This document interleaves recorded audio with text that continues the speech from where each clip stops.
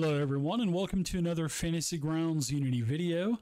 And in this video, I want to talk about extensions, and there's two different ways now to get extensions. Now, the first way to get an extension is through the new Fantasy Grounds Forge.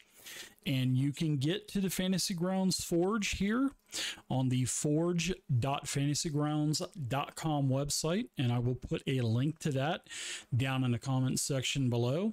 And the Forge is where all of the content creators that have in the past put extensions on the Fantasy Grounds forums, on the DMs Guild, etc. This is a new platform for all of those creators to put their extensions here on the Forge. And all of this is done once you either pick up one of the free extensions, or if you pick up one of the paid extensions, then the Fantasy Grounds Unity updater will automatically add those, I believe, to your vault folder. So that is the first way to take care of any kind of extensions that you get on the Forge.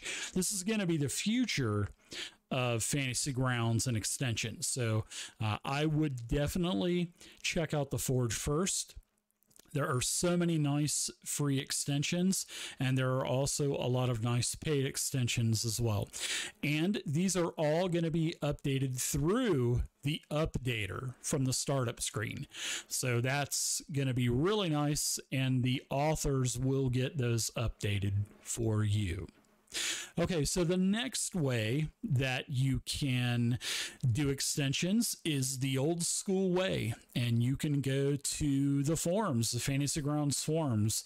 There are lots of extensions still on the forums, and to find out where you put an extension, first off, this is a startup screen for Fantasy Grounds Unity, and in the upper left-hand corner, there is a folder icon, and this is your data folder.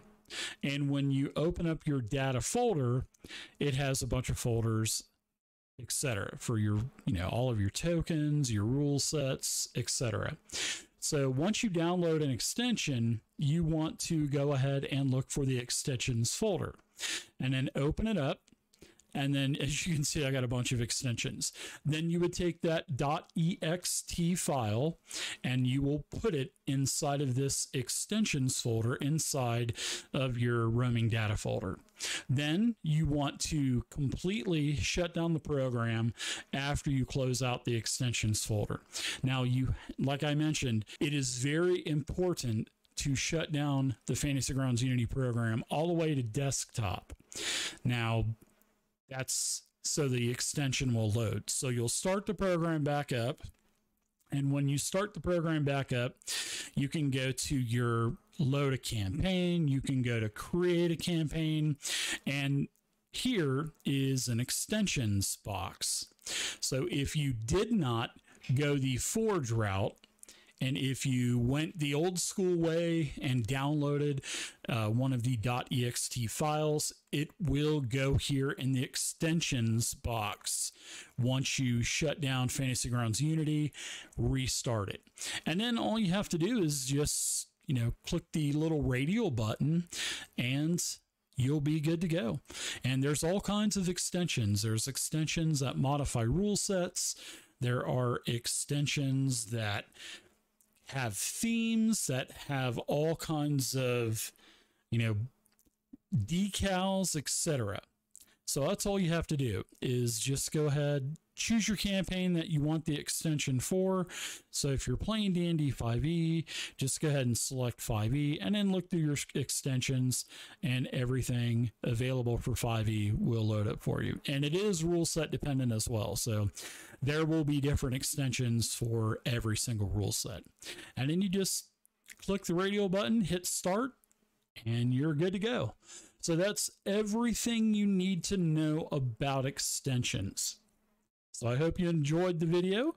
Please do me a huge favor, give me a thumbs up. And also, if you like the content on the channel, please go ahead and subscribe to it. And also click that notification button which is the bell icon on the right hand side. That will notify you every time that I release a new video.